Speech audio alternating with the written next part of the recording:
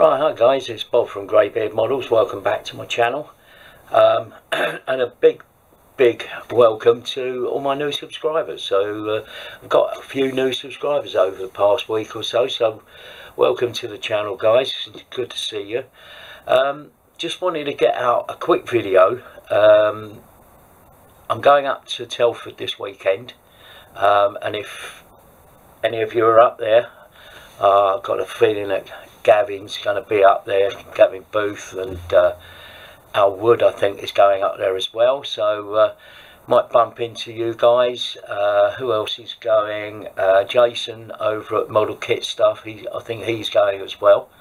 But yeah, if you bump into me or you know, if you see me, give us a wave, say hi. Be good to meet everybody in person. And anyway, apart from that, have a good weekend if you're not going up to Telford. And if you in the UK and you get a chance to go to Telford, I would highly recommend it. It's brilliant. But in the meantime, let's carry on with the Panzer Repair kit, and let's see what we got on the bench. Yeah, so moving on with the kit, what I've done is I've constructed one of the engine, which I've got in my various pots here, for the different colours that those parts are going to be. So I've got a whole stack of things there. But what I've decided to do is, I actually had this kit as well, so I've decided to what's a bit of a glare on that, isn't it? I've got sun coming in on the through the window. Yeah, so I've got this second kit, which I got because I fancied getting the extra mechanics or repair crew. So hopefully you should be able to see that. So what I'm going to do is I'm going to assemble the second engine, which I have from this kit.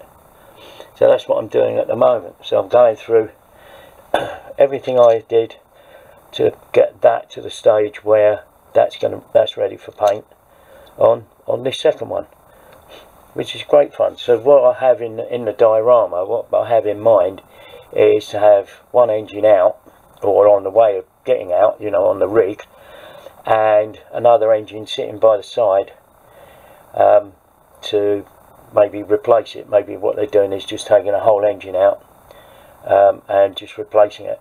So that's the sort of picture I've got in my head. But yeah, so moving swiftly on.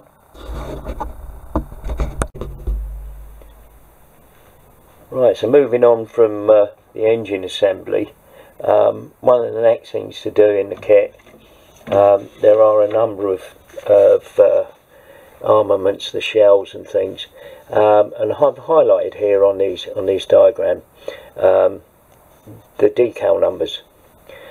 The shells have got decals on them, and it's a bit of a problem, because when you've got, if I just pick one up, it's you know, it's quite a small thing, and you've got to get a number of different decals on there. So one of the things I did was go in my scrap bin.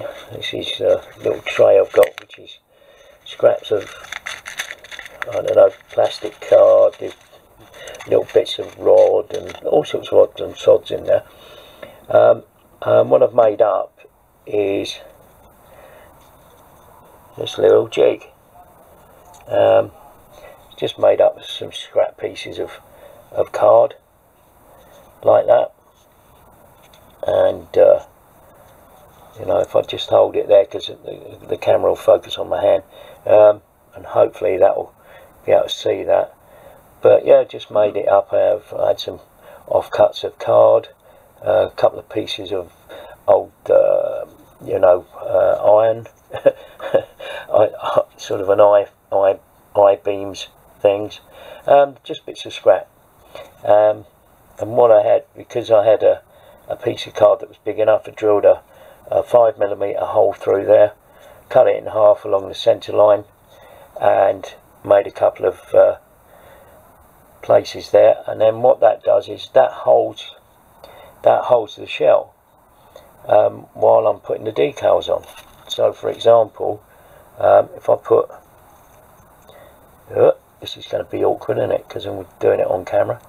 Right, so I can now hold that in position while I'm putting the decals on, and it's not rolling about all over the bench or anything like that. But yeah, just a simple jig just to hold the shells.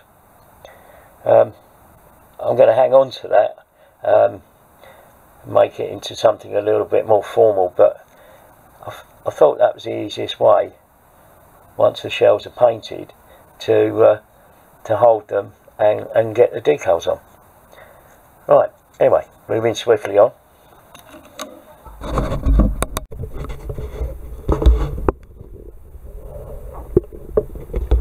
Right, so I've got both engines complete pretty much. Now to do some paint touch-ups and some bit of weathering, bit of oil, all that sort of stuff, just to make them look a little bit more sort of battered and bruised, whatever. And that's where we are. I've also got a load of things, like I've got tubs full of wheels and that sort of thing, and these have all got their tyres painted. We're ready for further paint, and we've got a whole box full of stuff all in process, and gradually getting there.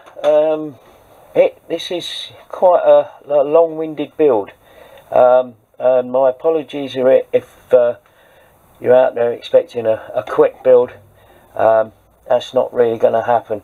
I'm now off for a couple of days because obviously Saturday I'm up at Telford. Tomorrow I've got a friend's birthday, and we're meeting up for lunchtime for lunch and a couple of beers, or 10. And I'll see you guys on the next one. If you've stayed this long, thanks for watching. I hope you enjoyed it, and we'll be back soon. See you later. Bye for now.